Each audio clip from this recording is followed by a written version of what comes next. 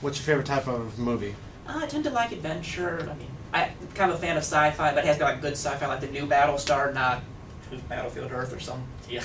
Right. Nobody likes Battlefield Earth, unfortunately. There's a few people who probably do, but I think there's religious reasons involved. So. Right. Then again, they may not like it because it's a bad selling point. Who's your favorite actor? Edward James Olmos. Okay. Why? Honestly, because he's just a very powerful actor. I know that he does some improv on the set that usually half the time is better. And he also, from a behind-the-scenes standpoint, he's got no problem, helping new actors, teaching them, giving them, advice. Okay. How long has this been a passion of yours?